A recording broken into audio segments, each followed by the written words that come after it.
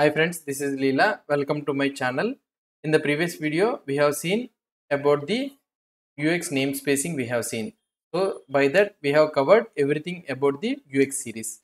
Now in this video, what we will try to do is, we will try to structurize the Vuex code. So for example, if you see the code here, if you try to see the code in the main.js, if you try to see the code here, the main.js file is become way more bigger file. Okay, so for a debugging for a large project or anything, if you are dealing with more state data, it will be very much difficult for us.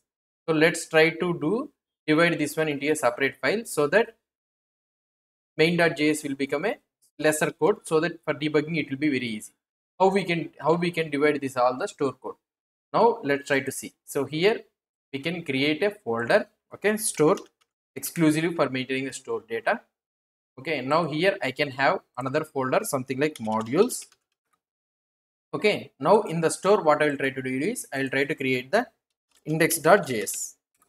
Now in this index.js, what I will try to do is I will copy this entire main store code and I will paste it in this index.js. Now what I can do is, now there is no need for create store thing, so importing, so we need to import it here in this create store. Now what I need to do, I need to export default store. So we need to export this store constant so that it will be useful in the main.js.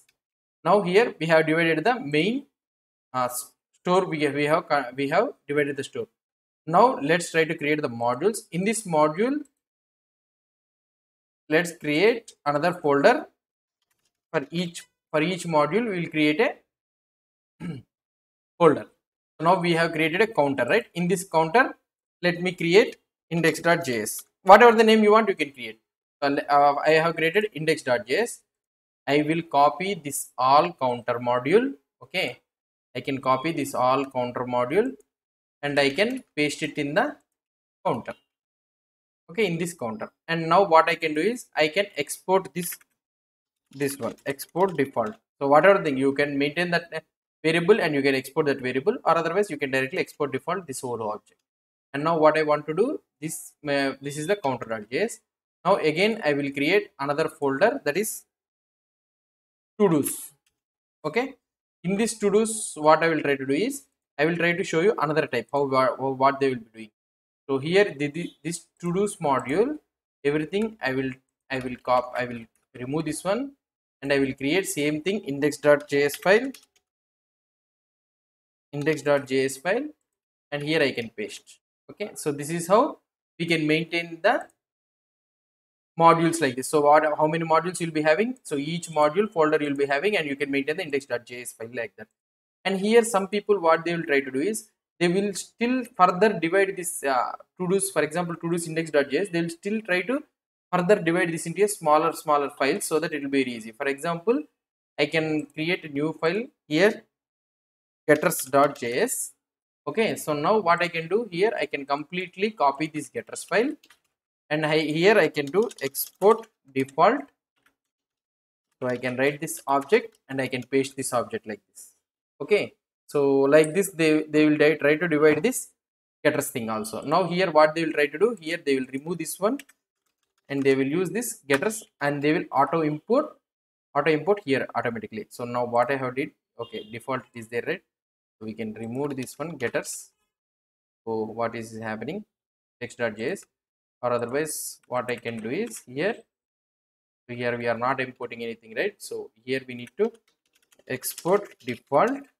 Okay, and I can write it here getters, so it will be auto imported from the getters thing. Now here what I can do, I can also divide further actions also. I can create it here, actions.js, and I can do export default object and I can paste it this one. So right now we have only one method, so that is the reason we are not able to do.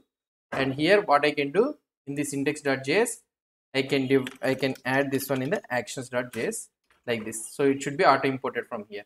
So this is the way we can divide the file into further more files, or otherwise just we can create a counter and we can paste it here. So if you want, you can also divide these actions into into this counter, you can create a separate file actions.js in this counter folder, and you can import it. So we have exported default here, and you have export default, and also export default. Now we need to add this counter and to do in the index.js, this main index.js. So how can I do? So here I can do import counter module, okay, from, so where I need to take module slash counter slash index. So this is the file, and here I can import to do's module from slash module slash to do slash index. Okay, so now these all to do's and the counter has been inserted. Okay, so now here we have imported the counter module, and the store is, we have exported this store, right? And let's go to the main.js, and here there is no need of store. So I can copy, I can pay like this, and I can auto import this store from the store. See, now the page has become very linear. Main.js has become very linear. All the store has been divided into a separate folder in this store folder. So everything store concept, you will be having these modules and this counter to do's, and this index.js is the main store file. If I try to check the output here, now increment, if I try to do the increment, same thing, increment will be happening, and here also this will be happening without any problem. So now we have divided everything store into a separate folder, and we have just imported that one through the import here. Okay, this is how we can divide the store into a separate folder. So like this, we can restructure the store code. So if you have any doubts or any suggestions, please post the comments below to this video. And if you like this video, please do support me by subscribing to my channel. Thank you.